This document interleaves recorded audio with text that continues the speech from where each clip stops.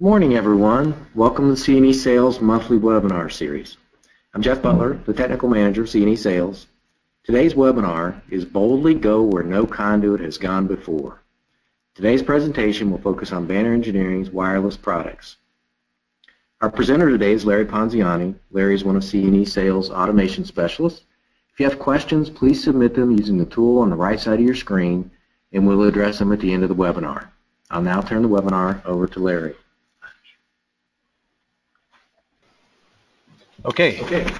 Thank you, Jeff, for the introduction. I'll reintroduce myself here.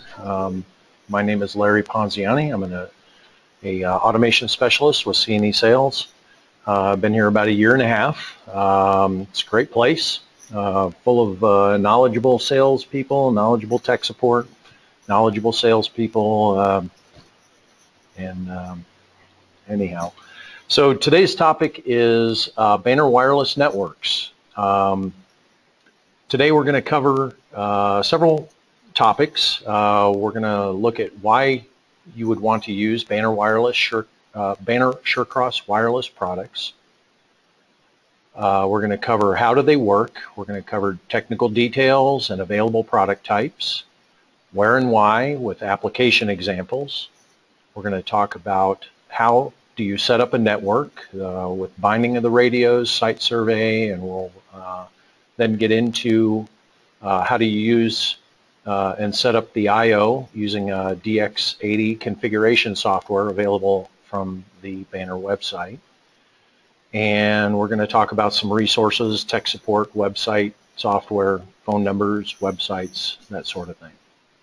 So at the bottom of the screen down there, you can see some application examples. Again, we'll get into those a little bit further in a couple of screens here, but you can see oil and gas, agriculture and irrigation, vehicle detection.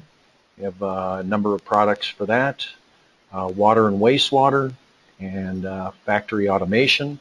And like I said, we'll be covering some others here in some future slides here.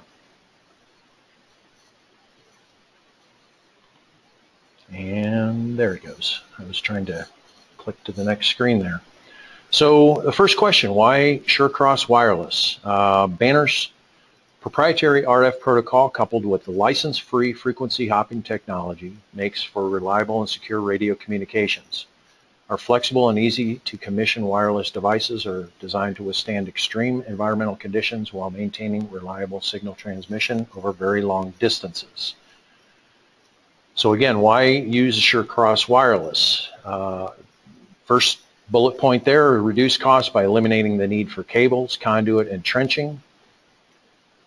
Second one there, accomplish what was previously cost prohibitive or impossible using hard wiring.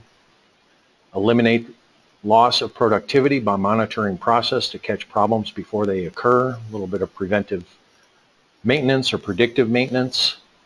And then facilitate regulatory compliance and avoid costly fines and downtime. Another good reason I should have put on here is that these radios and radio networks are easy to deploy. So you can actually save time. You could get something deployed in a day rather than days or weeks if you had to run wire or conduit or find other methods of transmitting your I/O data. So moving on here. Questions that you might ask. Do you need a license and what frequencies are used? There's no license required. These are radios that are used on what's called the ISM band, the ISM meaning industrial, scientific, and medical, which is set up by the FCC and I guess globally whatever governing agencies those are. But there's no licenses required, 900 megahertz in North America and 2.4 gigahertz in North America and global. Next one there, how do I know my data is secure? Will this interfere with any of our existing wireless networks? Banner system does not pose a security threat to any existing network. This protocol does not operate like an open protocol such as Wi-Fi and is not subject to the risks of an open protocol. So in other words, this does not work on a Wi-Fi network. It's not Ethernet. It's basically their own proprietary radio network. So unless you have Banner wireless products and bind them to your gateway, it would be very difficult for someone to hack into that network and sabotage or observe or learn anything about your network, because it's not an open Wi-Fi unproprietary network. So the next one there, how far can my signal travel? The 150 milliwatt radios, 250 milliwatt radios have a 3-mile line of sight range. These are dependent, obviously, on the conditions surrounding the radios. So if you've got buildings and trees and hills and other obstacles in between your radios, your signal is probably still going to make it, but your range is going to be a little bit less. So, and we'll get into a little bit more about site survey here in a few more slides, but the 1-watt radios have a 6-mile line of sight range, and some of these distances can also be extended by the use of repeaters, and you can set up a gateway as a repeater to extend your signal distance. The signals can penetrate floors and walls and other indoor obstructions, so using them indoors is usually pretty reliable and very predictable. However, you do need to kind of keep in mind that, you know, if your radio is next to an aisleway that maybe fork trucks are driving by, and that the fork truck would act to block the signal in some additional way. The other is like for an outdoor application where in the wintertime you don't have leaves on your tree, and in the summertime you do have leaves on your tree. And those leaves would act to absorb some of that radio signal. And in general, water would absorb a signal and metal would reflect a signal. So you can use those to help with your network layout. The integrated site survey capability that's built into these radios also can be used to evaluate the RF signal strength. In fact, if you needed a site survey done in your facility, we would bring in the actual radios that we would be deploying in your application to ensure that you have plenty of signal strength and low loss and low miss packets and that sort of thing. Can I, excuse me, can I install multiple networks in my facility? And the answer to that is yes. The binding of the radios is similar to like pairing your wireless headset to your phone with Bluetooth, but is actually even more secure than that. It's basically a proprietary network again, and it has its own special methods of making sure that your signal is secure. What happens if I lose my signal? The system defines how the network endpoints behave during the loss of communications, and I'll point that out when we get into the live demo here at the end of our demonstration here, or end of our webinar. The network identifies when the communications link is lost and sets relevant outputs to user-defined conditions. You can have it turn on outputs, you can have it turn off outputs, you can have it leave it in the last state. And then once the radio signal is reestablished, the network returns to normal operation.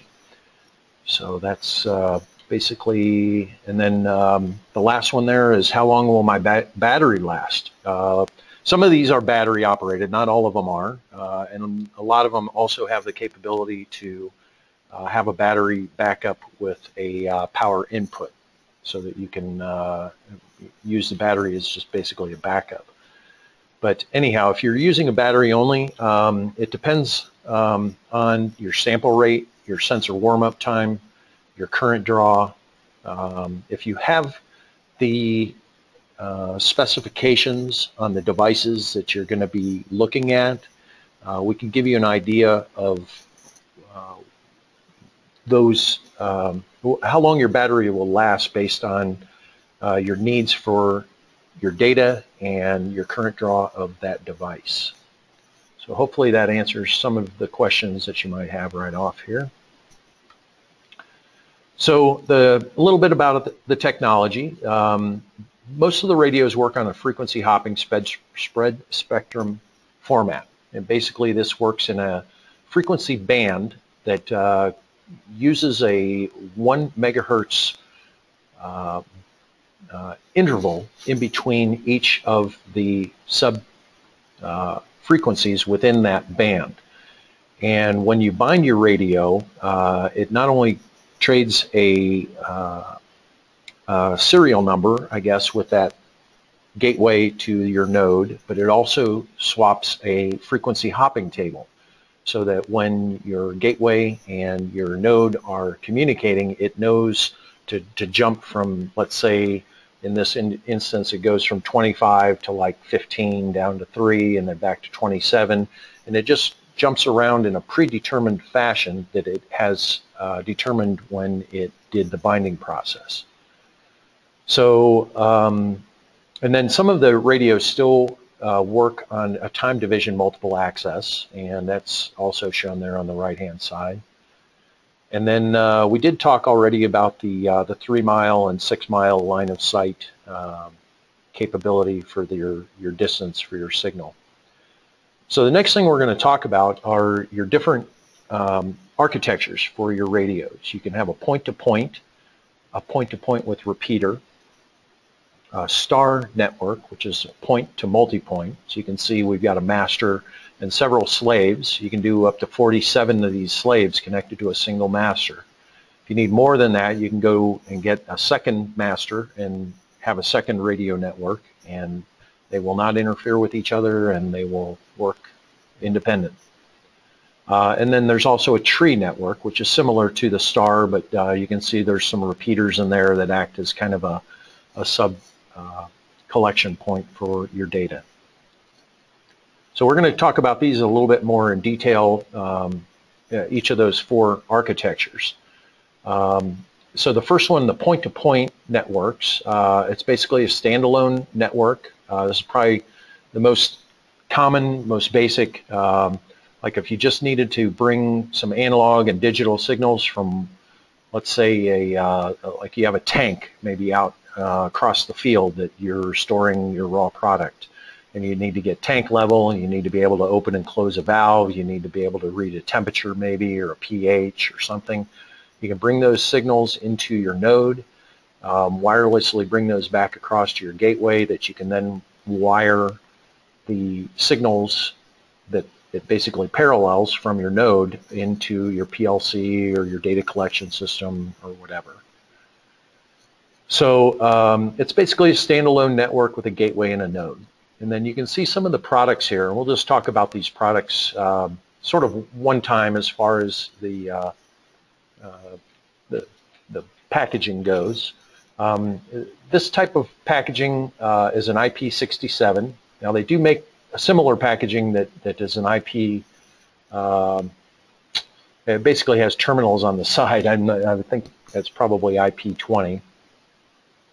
But it also has some sensor products here. It's got board level products. There's also serial radios and Ethernet radios. However, the Ethernet radios have about a 300 kilobyte per second transfer rate. So it's much slower than a typical wireless network. But what you get out of this versus like a Wi-Fi is you get a lot of range. You can get a 6 mile range across an Ethernet. But again, it's going to be a little bit slower than your typical Wi-Fi. Then there's also performance gateways and nodes, which basically have Ethernet capabilities, multi-hop.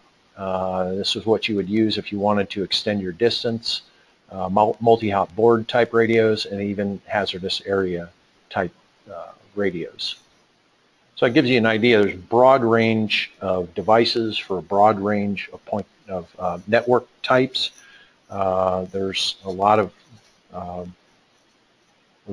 products to choose from. So moving on here.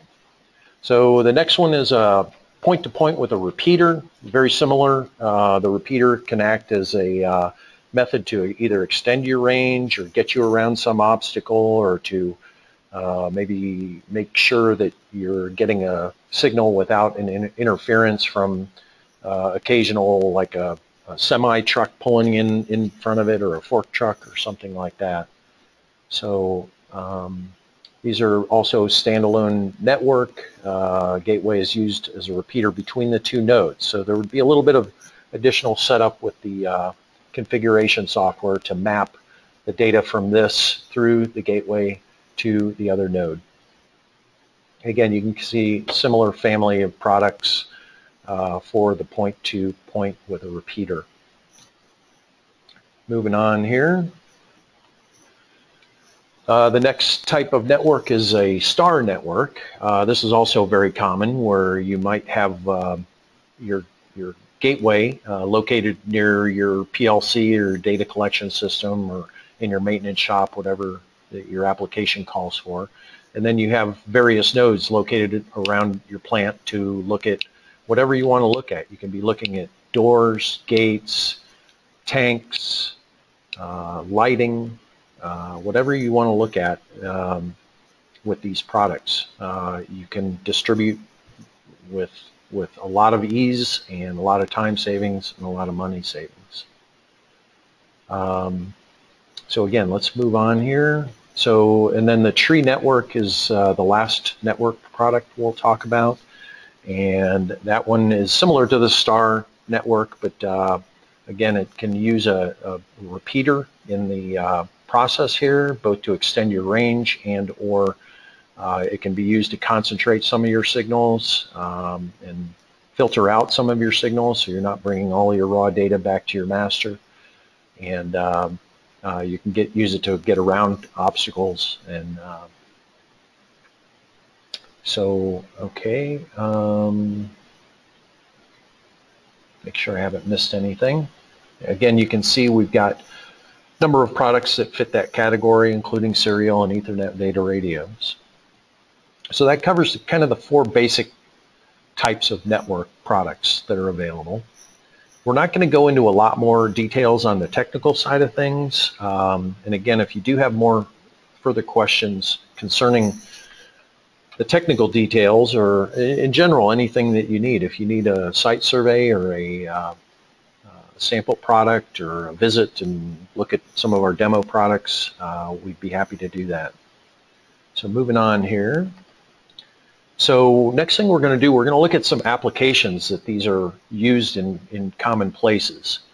The top picture there, and you know, they kind of correspond to the descriptions on the left there. But the first product that we're showing here, they have a brand new product, relatively new, came out this year. It's a vibration temperature sensor. You can see that it's got a little sensor module here and a transceiver here to send and receive the signals back to a gateway. It also has an indicator light, and you can use it to set thresholds. You can turn on and off the light based on the thresholds here. You can turn on and off the light being controlled back from your gateway and or your PLC. And it does have two outputs for that. There's a yellow light and a red light. The sensor, the vibration sensor, can be used to determine if you've got a problem with a motor, a bearing, a belt. You can put it on a compressor. You can put it on a piece of machinery. You can put it on a vibratory feed. Whatever you want to look at, it gives a signal in millimeters per second and inches per second. So real world values that you can use to baseline or determine if there's problems with a motor or any part of your plant or machinery. Another common use for this is if you have issues either with an existing conduit and wire, or if you want to just not have to trench and pull wire. Like in this application, they're showing that, you know, they're connecting this to a tank. Maybe they're looking at, certainly they'd be looking at level, but they might be looking at temperature of the fluid that's in there. They might be wanting to control a valve that opens and closes to feed that raw product into your plant.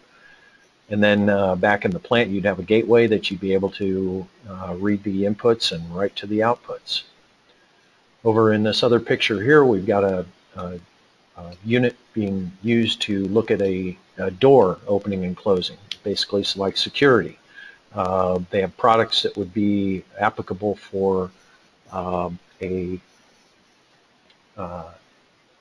looking at like a truck entry, a gate, being able to control the gate to go up and down or open and close, and also the status of with the M-gauge products that you can embed in the driveway, can sense if cars are either parked there or a truck pulls up or anything like that.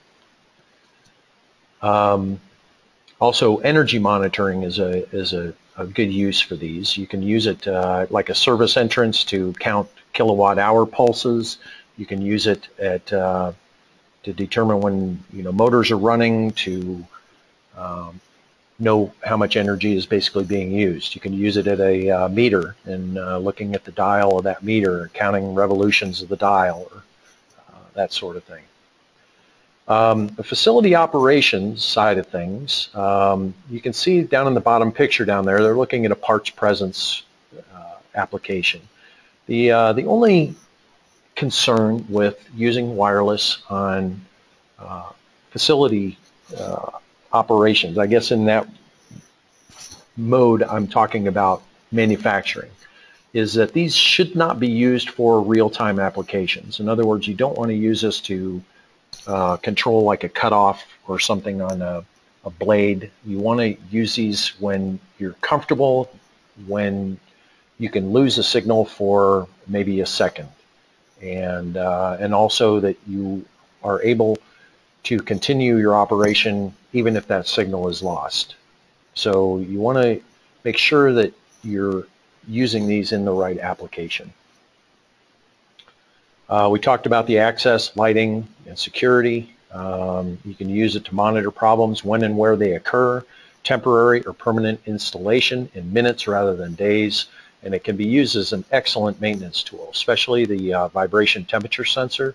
If you have a problem with a motor or a rooftop unit or something like that, that it's not basically easy to get to, or it's not something somebody watches all the time, a maintenance man can have this in his toolkit or available for him to use to go out and use, be able to go out and determine if there's an issue and warn him that something might be going wrong. So I think we got one more page of applications here. You can see this is, and I'll go through these a little faster here. These are, this could be used like for a parts call. You can see we got some bins there, and they're basically saying, hey, I need some more raw materials. It goes over to the storage side of the building, and operators know to go deliver some parts to this operator. Another very useful use for these is like code compliance sort of things. Like in this case, this is a safety shower. You can get like a Gemco flow switch, and we've got one that actually even has a temperature sensor built into it, so you can tell if the safety shower or eye wash station is being used, and also you can tell by the temperature sensor if the water is going to be too hot or too cold. Maybe you can put a heat trace on your pipe, make sure that the temperature is appropriate for a safety shower. You don't want to be dumping hot water into some poor guy that just spilled acid on himself or something. So a lot of very useful applications for safety and compliance.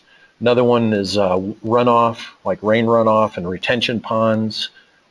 Make sure that your level's not changing abruptly, or you've got a leak, or something like that, and also that there wouldn't be any sort of overflow. Tank level monitoring and control, facility operations monitoring, again we talked about that in the last slide.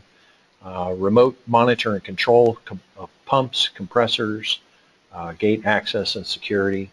I think there's a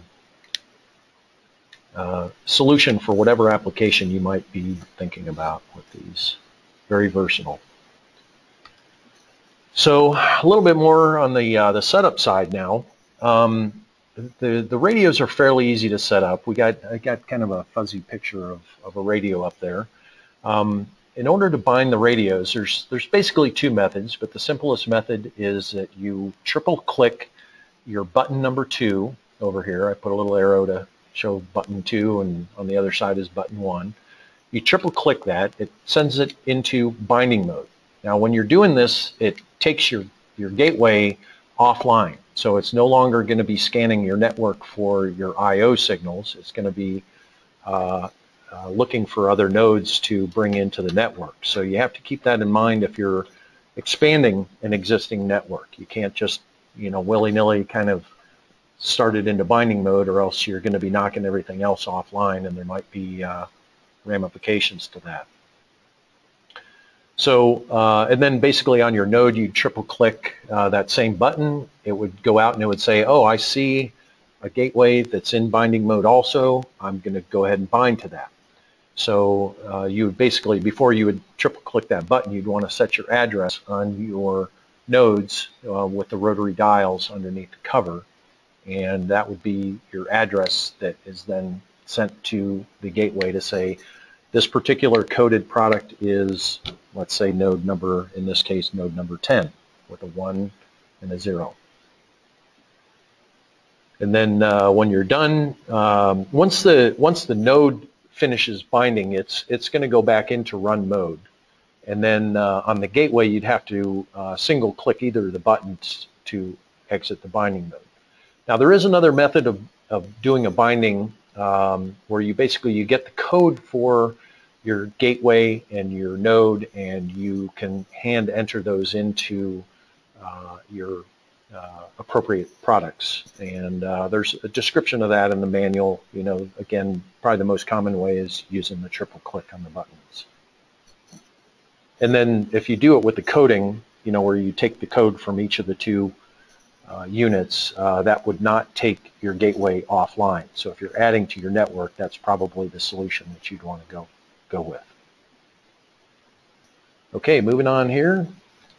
So the site survey mode is it's a feature that's built into the gateways that allows you to measure the signal strength and reliability of your devices on your network.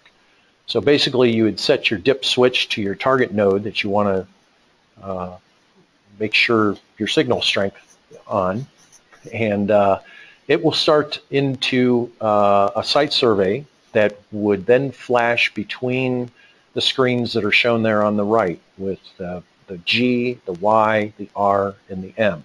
It's kind of a green, yellow, red, like a stoplight sort of thing, and then the M is multiple resends. And that's basically where the signal didn't make it to the destination and it had to resend the packet. And then obviously the green is good, the yellow is, well, green is saying excellent, yellow is good, and red is marginal. So you can use this to kind of gauge how reliable your signal is. Obviously, if you're getting 100 greens and 0, 0, and 0 for your yellow, red, and your multiple resends, you've got a pretty reliable network. Even if this gets down into like 50, 25, 10, and 10, you're going to have a pretty good radio signal. But it also depends on your threshold of pain for a lost signal. Again, you have to keep that in the back of your mind and keep that evaluation active, even after the deployment of these. Again, winter time can have different radio characteristics than springtime because of leaves on trees and weather conditions, thunderstorms, that sort of thing. What we would do if anybody who needed a site survey done, we would bring out 2 radios and we would use the built-in site survey mode on these radios. So it would be a very realistic evaluation of your application. Make sure that your signal from your source to your destination and back again is strong and reliable. There are also antenna options that can also help improve your radio transmission. So the standard antenna that comes with the unit is obviously what we'd start with, but if we were not getting a good signal, we'd either be looking at repeaters or better antennas or a more appropriate placement of the gateway or the node. Okay, moving on here. So next thing we're going to do, we're going to start into the DX80 user configuration software. This software is available for free on the website. It's www.bannerengineering.com.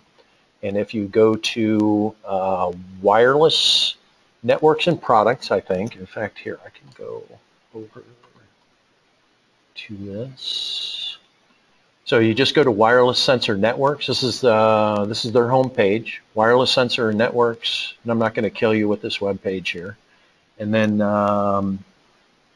wireless support and software and user configuration tool. And there's a 32-bit and a 64-bit. Obviously, I would use the 64 if I had a 64-bit machine. So let's go back to our PowerPoint here.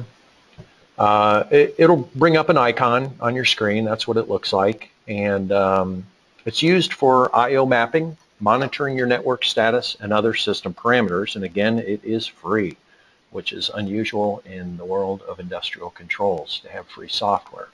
So there's a couple of screenshots here, but we're actually going to get into the actual product here in just a second. So it's a very easy, intuitive software. And again, there's plenty of tech support behind it, both from C&E Sales and from Banner. One of the other devices that ought to be purchased if you're going to start into a wireless network is a USB to RS-485 converter with a power supply that is actually used to power your wireless device. The truth of it is you could use a standard USB to 485 converter.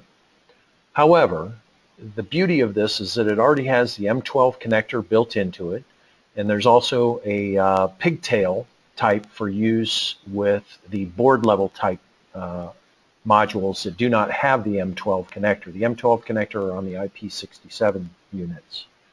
The other thing that's nice about these is that it has a 24 volt power supply built into it, so it also self-powers the unit. So when you're doing a setup, this tool is very useful. So if you're going to start into a wireless network with Banner Wireless, this is a very useful tool to have. Again, the software is free. A little snapshot of it down there. We'll be getting into it here in just a moment. So I wanted to show a little picture here of my demo equipment that we're going to be looking at with the actual software here, and hopefully I'm all plugged in, and I am. Okay. So on the right-hand side over here, I'll just describe some of these products. We actually have a wireless light tree. Now this does require 24 volts. I've got it plugged in back here. But what this does is you don't have to do anything more than supply 24 volts to it. This one actually even has a horn in it. And you can mount that up on the wall. You don't need to run conduit or anything else to it. And you have a light tree for whatever indication purposes you want. In this case, I've got it set up for a parts call scenario that I use in conjunction with this little push button indicator radio over here on the left-hand side. So continuing on then, we'll look at our I/O products here. There's a wireless photo eye that we have here. This is a wireless input unit that I have wired actually to a Namor proximity switch. Namor is a hazardous location type proximity switch, and they're used with Banner Wireless because they're very low power. Again, these are battery operated units, so power is always a consideration. And then next to that, we've got a wireless vibration temperature sensor. You can see we've got the transceiver here, and we've got the sensor. And then I've got a little demo that I'm going to be doing. I stick this unit up on this little vibration table, and I'll show you the numbers as they change along there. Then I've got a light tree that's actually physically wired into this unit, and then I've got a little light indicator here that works off of the photo eye and the proximity switch. And this radio is an Ethernet radio that I actually have with a couple of products that are not being shown. And this is a board level unit that I have wired up to a variable frequency drive. And then these two units are actually daisy chained together. I'm communicating to it via RS-485, and this is the cable that goes back to my computer. Then over on the left-hand side, we've got a Siemens HMI that I'm just basically looking at the I/O inside each of these units to show what the data is doing and give some real-world examples and that sort of thing. So anyhow, let's, before we get into questions here, so we're going to go over to our user configuration. What we're going to do, we're going to go to our desktop. Okay, so here's my user configuration tool right here. I'm going to power that up, fire it up, I should say. Okay, it opens it up. What it tries to do is it tries to find, you know, the basic unit. Right now I do have it plugged in, but I do have it set for a different address and some baud rates because of my the variable frequency drive that I have with this determined my baud rate and parity and data bits and all that. So basically the first thing I need to do is go down to settings. I'm going to tell it that it's 9600, I've got it at even parity, and 23. These would be specific to your application.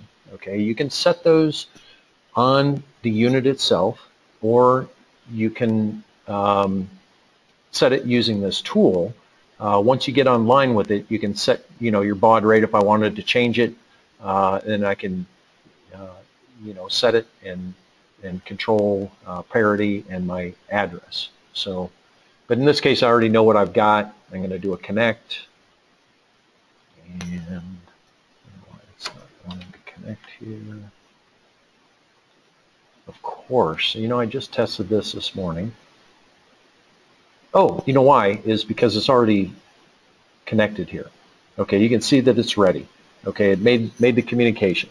So down in this little status bar, you'll see as I'm reading things and writing things that this status bar will show you an indication.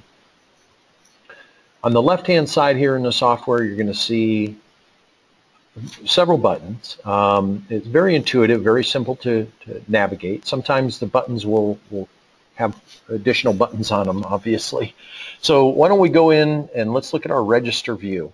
Okay, and what this is it is basically looking at what your gateway has on it, and it's able to read and write through that gateway to your different nodes. So what we're going to do, this read registers, I can do a read on it, and it's going to show me my gateway and my 4 nodes. So if we went back over here and looked at my little picture here, what we're doing, we're talking to this node right here. I shouldn't say node, this gateway here. This gateway is connected to this light tower, which is address number 2, this vibration temperature sensor, which is address number 5, and then we've got 1, 2, and 3 with these guys. Okay, so we've got 5 nodes on this network. So let's go back to our configuration tool. And we're going to, and so I've got this set up so that it looks at all of my 5 nodes and my gateway. And then these are all the data registers associated with each. In fact, let me expand that out so we got a little bit easier to see. Right now I only did a single read, and it's a manual. So every time I want to see the data, I have to actually hit read, and it'll update the data. But if I put it in, and I'm actually going to make this 1 second so we see it a little bit more real time. I'm going to expand 5 and 6 here because we're going to actually take a look at, it's still active here. Yeah, in fact, I need to take it out of read here. If I can catch it. Okay, there we go. Let me stretch that out and that out a little bit. We're going to see 5 and 6 changing with our vibration temperature sensor. Okay, let me make sure that's online. You don't see me working in the background here. And we're going to go auto. And so right now, these values are... I'm going to take off here in just a few minutes. You taking care of yourself, bud? I am.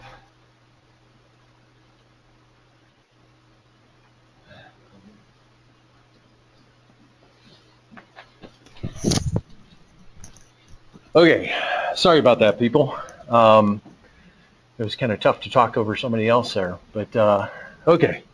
Now I'm out of breath because I just ran back and forth across the building. But anyhow, you know, if something didn't go wrong, you guys would be disappointed. So hopefully you're not disappointed. Okay, so what we're going to do, getting back into this, we're looking at our registers. Now I'm out of breath, but what we're going to do, we're going to turn on this little vibration table. Again, we can pop this up. And we're going to we've got this guy located on here, and we're going to turn on this little vibration table, and we're going to watch our values change. Now this number in number 5 is in inches per second, and the value in number 6 is in millimeters per second. You could do the calculation, and yeah, it's 25.4 or whatever times or something like that. But anyhow, it's an implied 4 decimal places on each. So right now, like you know, if it's reading if it's reading 10,000, that would correspond to 1.0000. Okay, and so as I turn this on, let me make sure okay. You might hear a little buzzing in the background, and that's because the vibration table is what you're hearing. So you can see that our value then went up to 10508, you know, 10510, so on. That corresponds to 1.0508 inches per second. Okay, as I increase my vibration table, you'll see that value goes up. Okay, and I'm going to increase it to the point where, you know, it's at its maximum amount, which is at about 2 inches per second. Now, this sensor, and you know, and there's quite a bit of vibration in this, but it's only about a third of what this can read. Okay, it'll go up to 6.5535. I mean, you recognize that number. And the same with the this field. So, you know, there's a little less high end in the millimeters per second, but you get a little bit more resolution in the inches per second than you would, I'm sorry, in the millimeters per second than the inches per second. So, then also in this field, I think it's in field number 3, you've got a temperature sensor there, and that is scaled. If you take 1 decimal place over and divide by 2, that's degrees Fahrenheit. So that would roughly correspond to about 74 degrees, no, 79 degrees, right? Something like that. Now, each component has its own map of these registers. Okay, and these registers can be read by your PLC, or they can be actually mapped to your node. So I'm going to go ahead and turn this guy off just so that it stops that vibration. So on node number, let's see what node this is. Node number 3, I'm going to flash the photo eye. That's this guy right here is node 3, and this guy is node 4. So as we flash these guys, so that should be node number 3. You can see that that changed to a 1 from a 0, and I just removed it, and there it's back from, you know, I'm sorry, 0 to 1, and now back to 1 to 0. And then here's our little Namor proc switch, and that radio must not be on because it's, yeah, I didn't turn that radio on yet. I'm sorry. Well, I'm not going to work to get that turned on, but anyhow, I think you get the idea with this. You can look at your data with this. You know, it is doing an automatic read on there. I just turned that off. Some of the other features of the software, you can actually go in and you can write to your outputs. Typically, your outputs start at number 9 and go on through 16. So there's 9 through 16. But again, you need to look at your I/O map for your specific product to make sure that, you know, for instance, 9, it might be a yellow light on one unit, and it might be an output terminals on another unit. So again, they are specific to the type of unit, and you do get a very thorough data sheet with each product that you buy with these. So if I wanted to make a change, like if I wanted to turn on or off an I/O at my gateway, an output at my gateway, I click the check mark, make that a 1 or a 0, and I think you can make it even a register number. You can make it a value if that's appropriate, and you send write to it, and it will send that data over. Now, if there is some other mapping that's going on, it might overwrite that immediately. So in other words, depending on your I/O mapping, that may or may not turn things on. So don't think that this is the ultimate method of turning on and off your I/O. Okay, and then this gauge parameters down here is what you use to set up these gauges. You got these 3 gauges available. Right now, I've got it set up for, set up for node number 5, I/O number 5, that's my vibration sensor, node 5, I/O number 2, which is also that sensor, and node 5, I/O 3, which is also that same temperature sensor. It's reading at 74 degrees. So if you wanted to make a change, you wanted to look at a particular one, you can go over here to your gauge setup, set up your gauges, change it to gauge number 1, 2, or 3, tell it whether you want it to be a gauge, a thermometer, a tank level, or digital, and you tell it what node you want to look at, what I/O point you want to look at. Again, this is the I/O point that is associated with these. So like I/O 5 would be looking at that register. And again, they are specific to each type of node or gateway. Okay, I don't want to beat that one to death, but anyhow. And then you've got the type of I/O. If you wanted to look at the raw value, which this one was 0 to 65, 65,535 actually, but you can have it looking at temperatures or analog, volts, degrees, and so on. Okay, so moving on here, next point here down, button down, device configuration.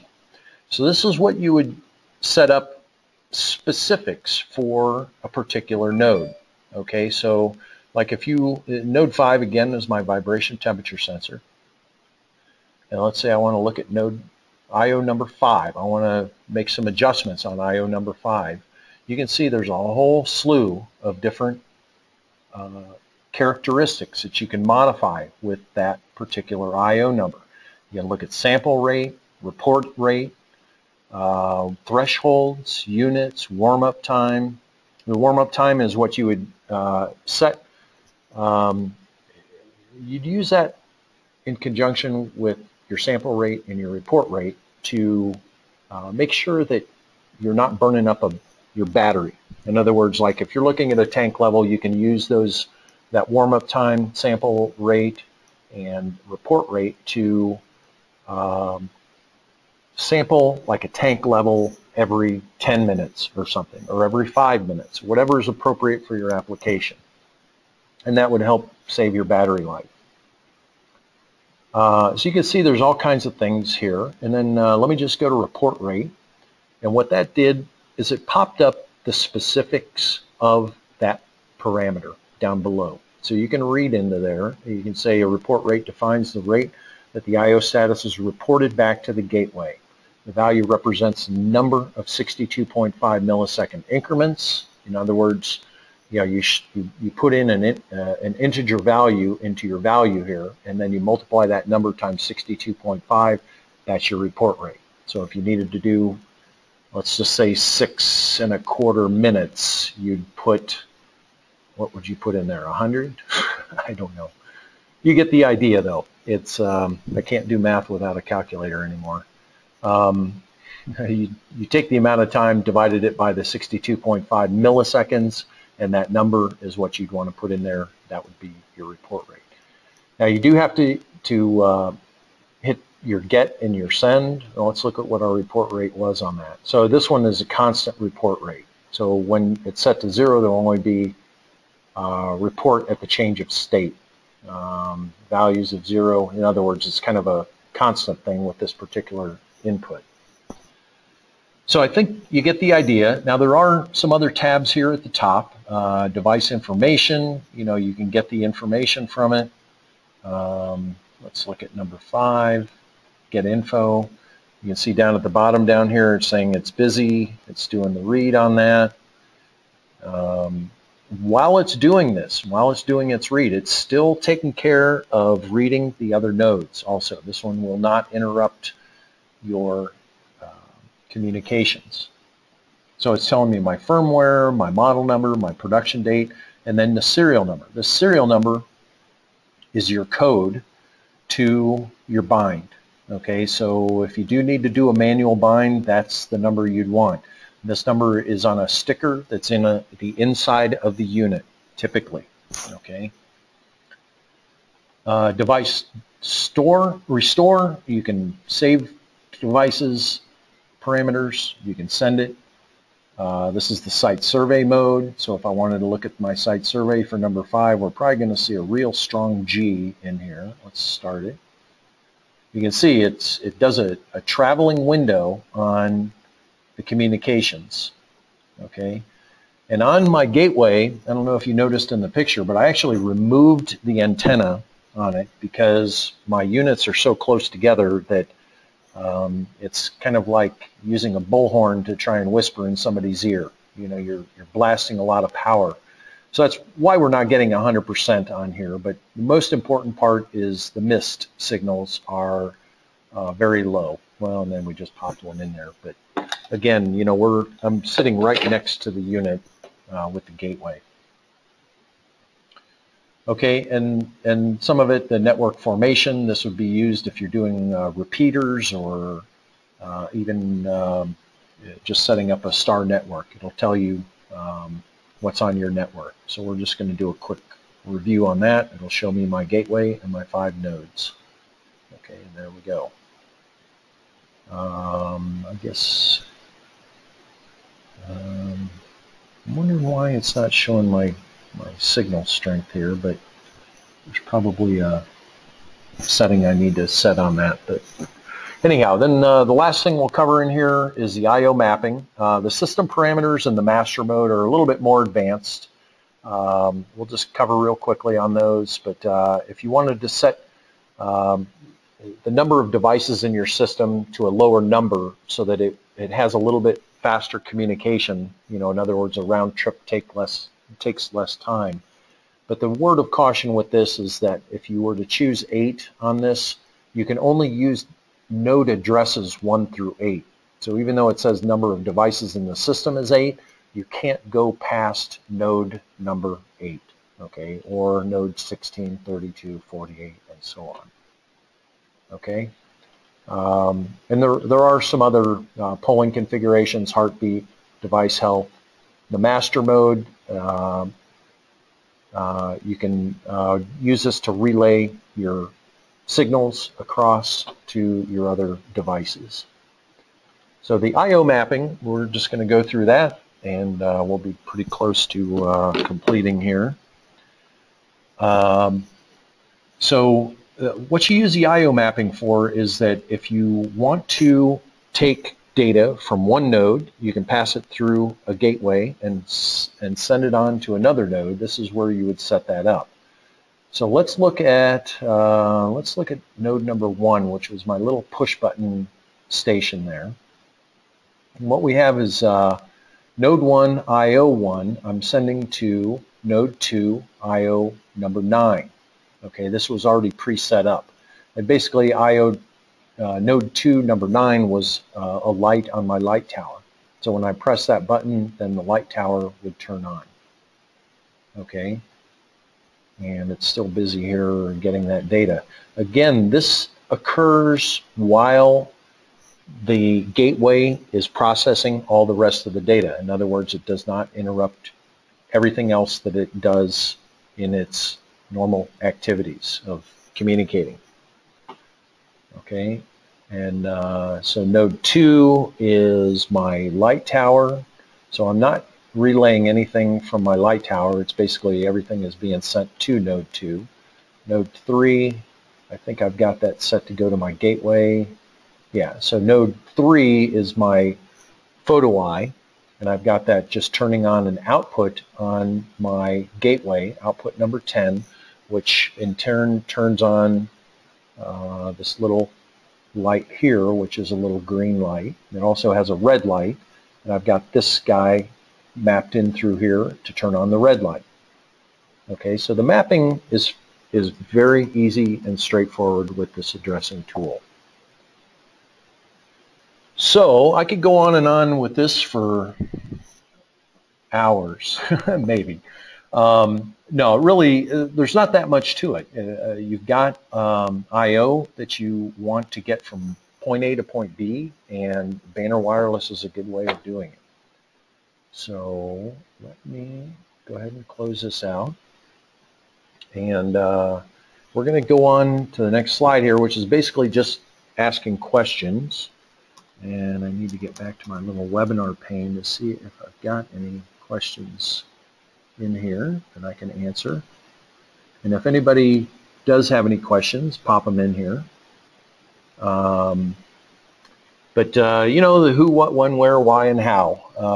I think I'm hoping that I answered a lot of those questions. Those were the things that I wanted to answer in this PowerPoint.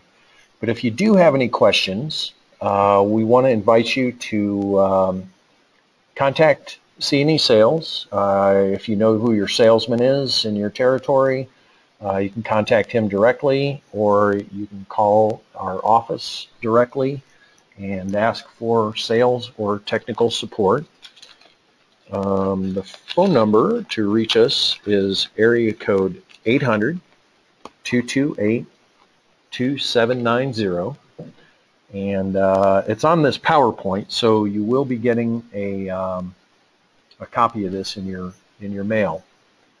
So finally, we've got some resources that are listed here. The Banner website, www.bannerengineering.com. I do have a little bit more to the link there, showing the SureCross Wireless web homepage.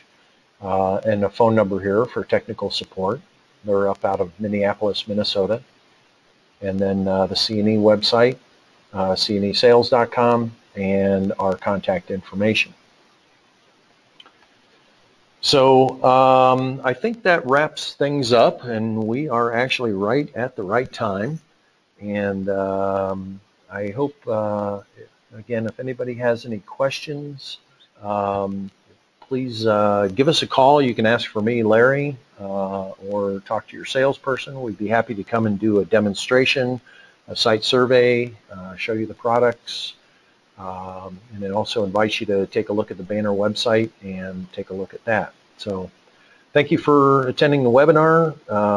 Hope you liked it. Again, if you have any questions, contact your salesperson or call our office. And thank you for attending. Have a safe and happy holiday. Thank you.